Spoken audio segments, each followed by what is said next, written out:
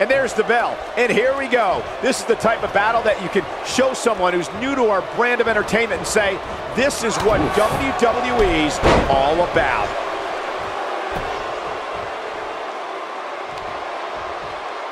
Oh, a knee right to the face. That knee is a lethal weapon.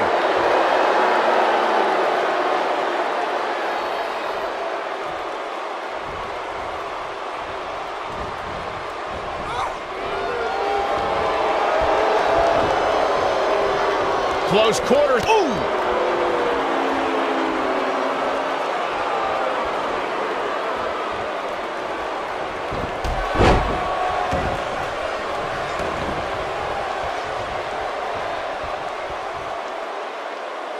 Oh, what's this gonna be? Wheel flapjack! What a stomp! Good grief!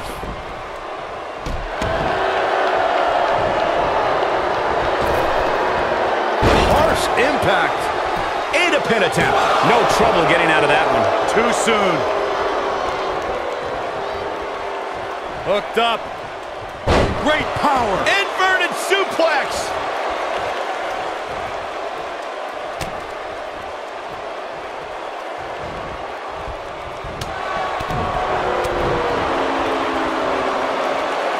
The showstopper. Beginning to look bad for her here. She's in there with some stiff competition tonight. If you're worried about her now, you haven't seen many of her matches. She can withstand so much more punishment than this.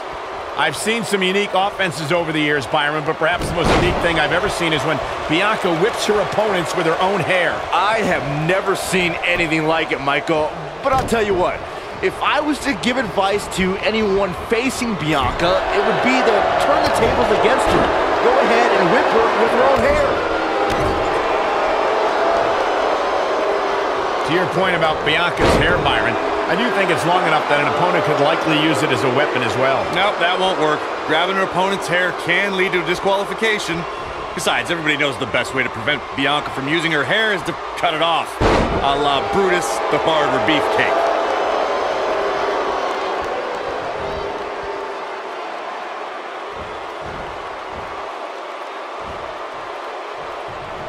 I gotta say, guys, Bianca Belair has wasted little time making a name for herself.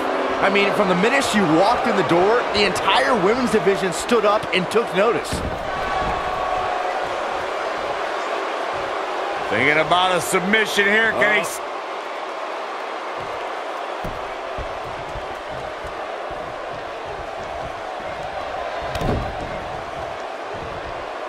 As Byron mentioned, Bianca Belair's impact has been immediate. From her very first match in the 2017 Mae Young Classic. And the fight must go on. Nice kick out.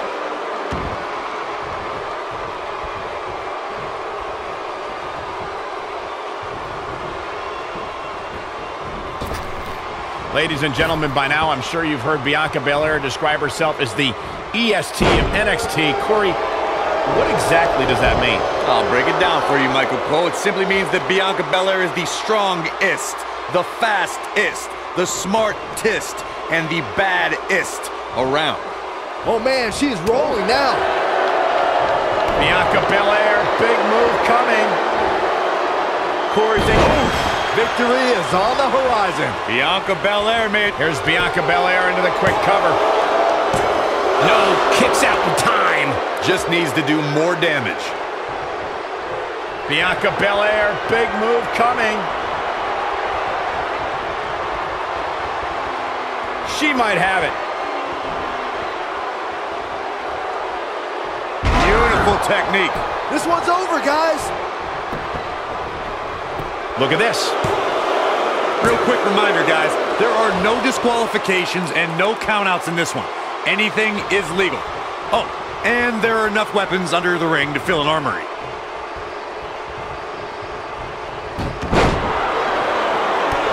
She is on fire.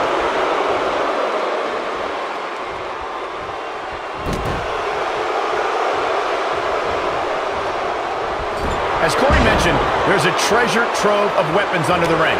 Everything from kendo sticks to steel chairs to fire extinguishers. If you can think about it, it's probably under there. And when that's the case, it's not a matter of if you're going to get hurt, it's a matter of how badly you're going to get hurt.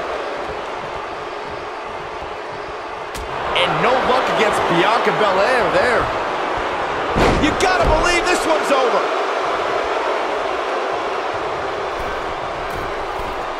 She's calling for it.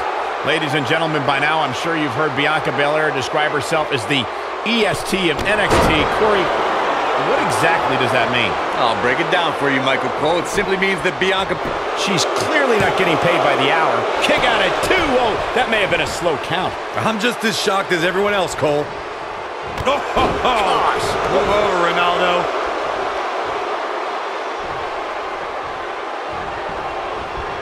Double underhook applied. Up and down. Glam slam. Free fall. Corey, thank you for breaking down exactly what it means when Bianca Belair says she is the ist of NXT. But don't you think Bianca has a bit of an overinflated ego for somebody relatively new to the scene? Absolutely not, Saxton. Just ask top NXT stars like Candice LeRae or Lacey Evans if it was Belair's. She goes for the cover. True testament to grit. Oh, that was close.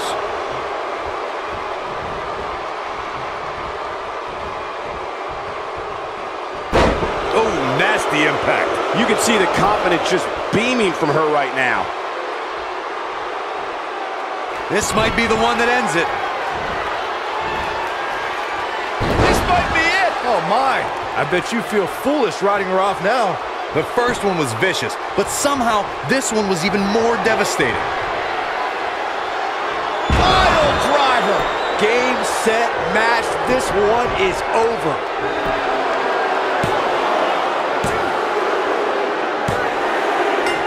Unbelievable. This singles match is over.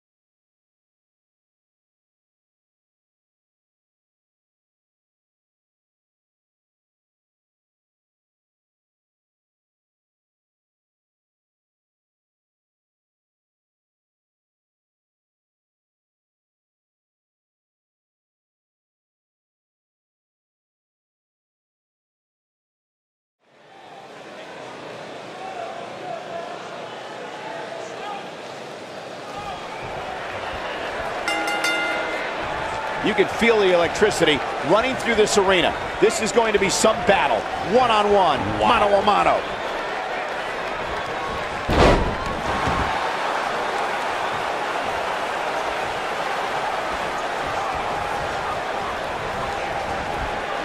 There he goes, crashing to the floor.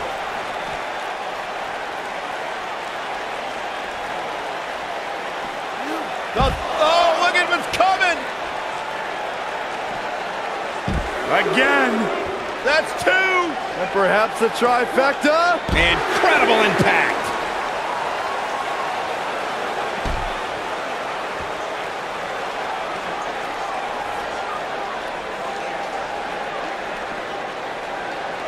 Scoop slam!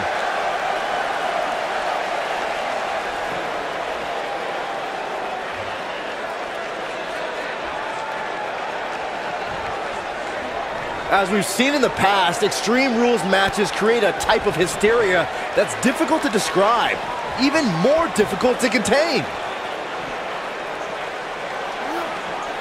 Scoop slam!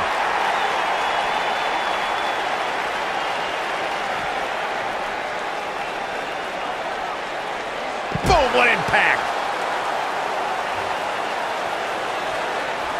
I'd have to agree with what Byron's saying. When you've got action taking place all over the arena, complete with every weapon imaginable, it's not easy to keep up. Well, try, Cole. That's what you're getting paid for, isn't it?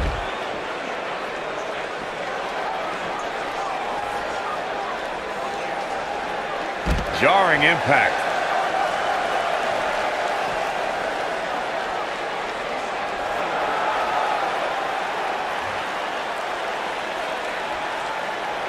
If you ask me, guys, matches like this where there are essentially no rules are one giant free-for-all where absolutely anything can happen. Nailed it.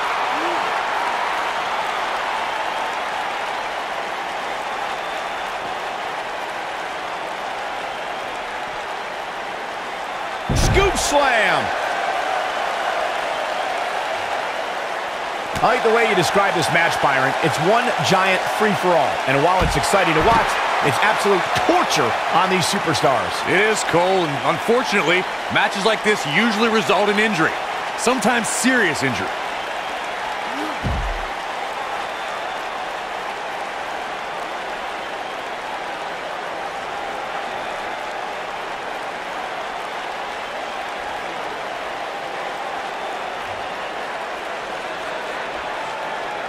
What a stomp! Good grief.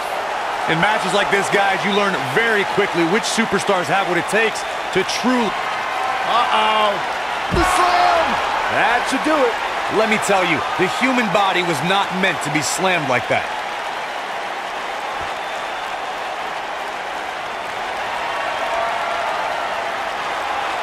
Looking for the exclamation point. Ooh, what impact. This one is over. Regarding Corey's point about superstars having what it takes to get extreme, I would argue that every superstar in the locker room possesses a mean streak. Yeah, but not all mean streaks are created equal, Michael. And I'd say there's only a select few who can turn their mean streaks all the way up to the most extreme level.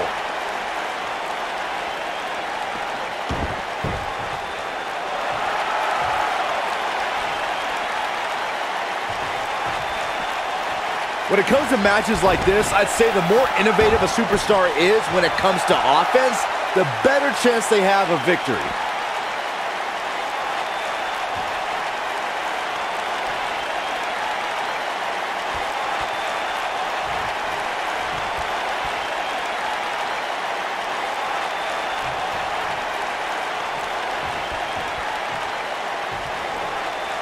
As Byron mentioned, innovation certainly is a key in a match like this. A competitor can't be adverse to taking action outside the ring. By no means is this your traditional contest. No, it's not, Cole, but at the same time, you still win this match the old-fashioned way, by pinfall or submission. Bringing it back into the ring.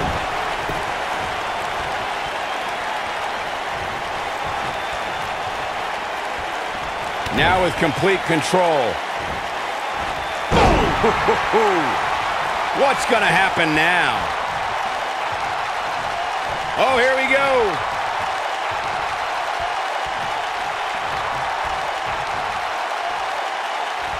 Look out here. Backbreaker flawlessly executed. Caught off guard. This could be huge. Oh, using the knee as a weapon. This could be dangerous. Big move coming. Watch out here. Elbow drop. Here we go. This might be big. Look out here. This could be big. Belly to back soup. We've got to cover. Too close for cover. Wow. Oh, here we go. Going for broke. This could be it.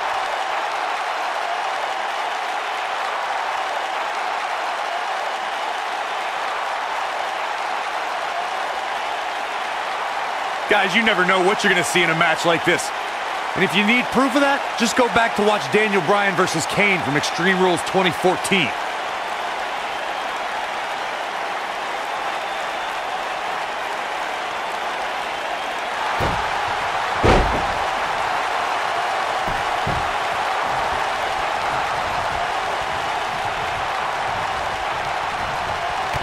As Corey mentioned, Daniel Bryan versus Kane in 2014 provided scenes we never thought we'd see.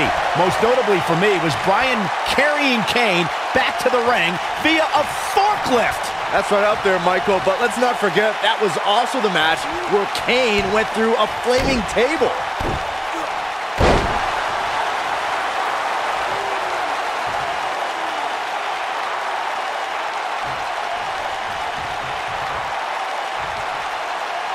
Of course, Extreme Rules matches have resulted in some gruesome moments over the years, and perhaps none was more gruesome than in 2012 when Brock Lesnar busted John Cena open following a vicious attack.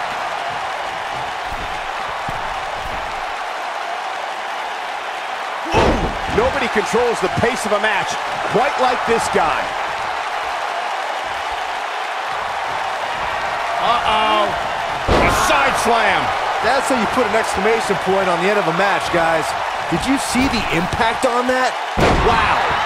As Byron mentioned, Lesnar's attack on Cena in 2012 was without question gruesome.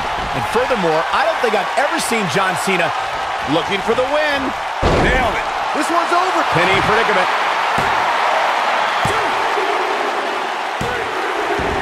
There's the pinfall and the victory.